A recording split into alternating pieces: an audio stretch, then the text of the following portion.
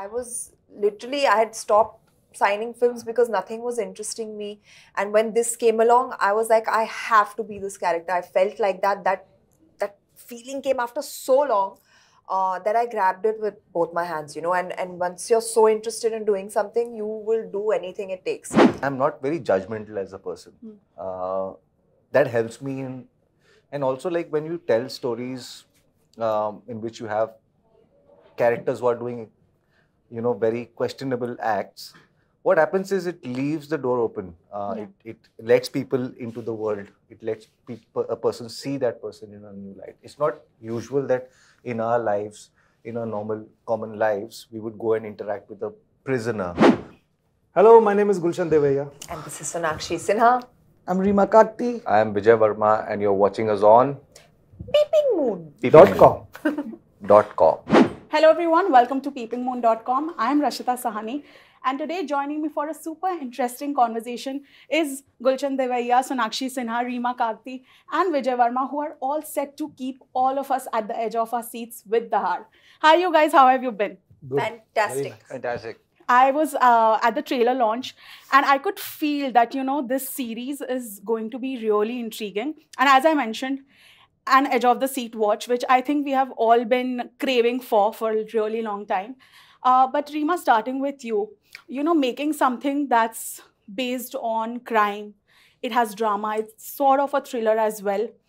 Combining these genres must have been a tough task, also getting the casting right. Now that I have seen all of these wonderful actors play it, I cannot imagine anyone else in their place. So, you know, getting these two things right, how was it? Well, I mean, the writing is always a challenge, and then, you know, with long format, because of the volume of writing, the challenge becomes that much more. But again, we had a wonderful set of writers. There was Ritesha, who was the lead writer. There was a bunch of young kids. There was Chaitanya, there was Karan Shah, there was Mansi Jain, there was Sunaina Kumari, and myself, who kind of negotiated, I think, we were writing for almost 1.5 years, 2 years, over many, many drafts. And the casting of it, I think, was way smoother. Okay. Because literally, like, you know, all of these people were our dream cast, and we went to them and they said yes. So. Wow.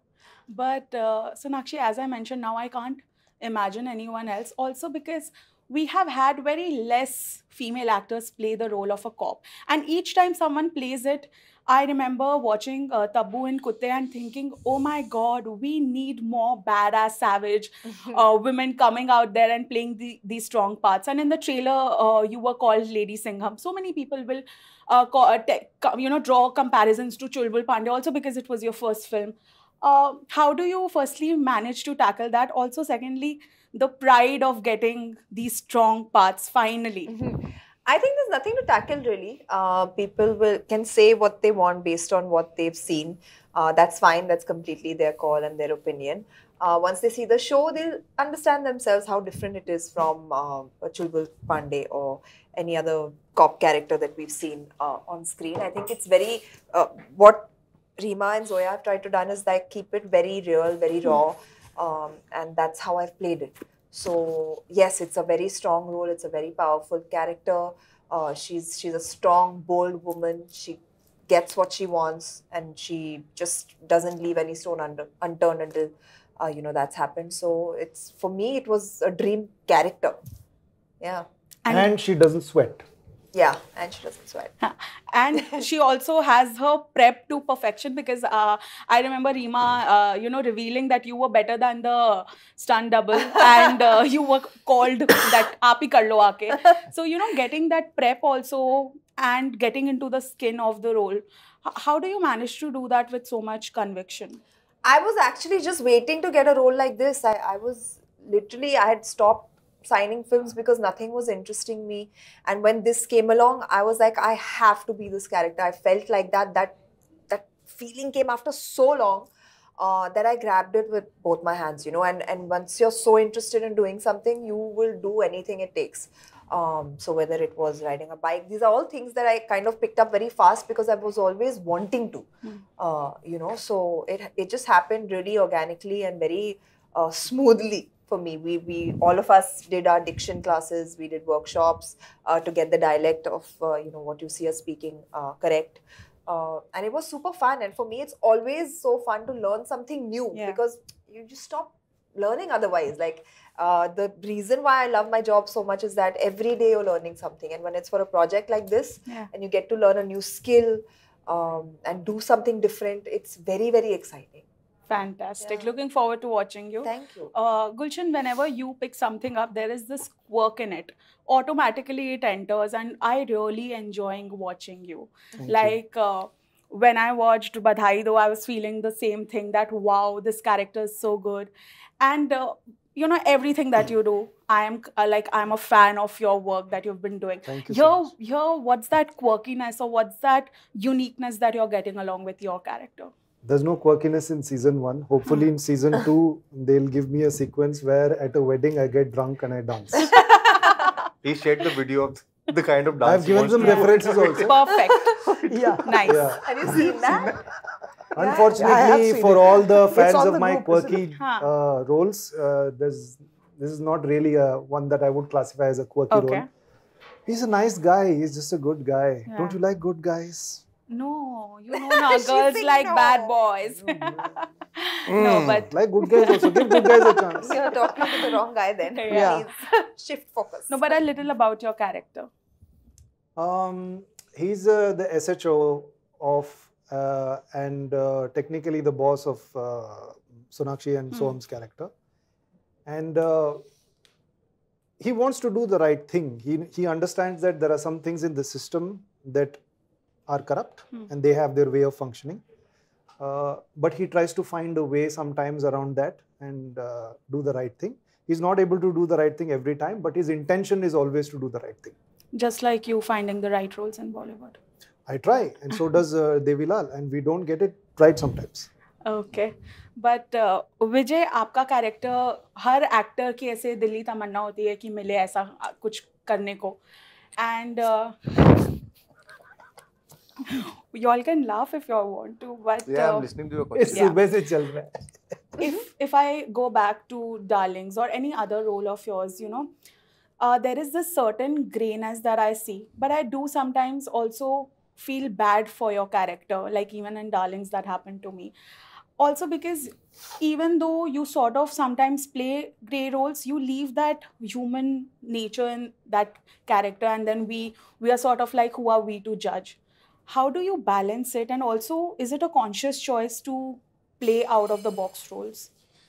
I don't see people in black and white.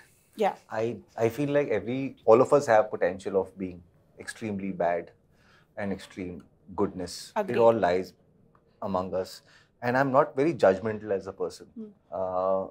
That helps me in, and also like when you tell stories in which you have characters who are doing, very questionable acts, what happens is it leaves the door open.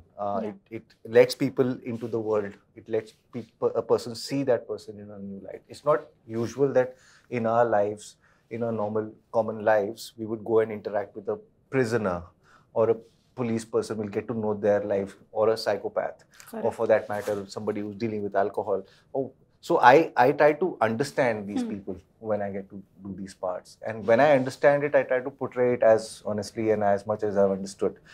So in hoping that, we will expose part of these personalities to people for them to also have a vision of what they've not seen in their lives. So that is the larger purpose of the work that I'm doing, I feel. And has it been a conscious choice? Yes, I feel like there aren't too many, I may be wrong, but there aren't too many male actors who are willing to take difficult roles. You're absolutely right. So I see that there's a great potential there. And for somebody like me who wants to constantly keep pushing myself, I feel like it's a great fertile ground.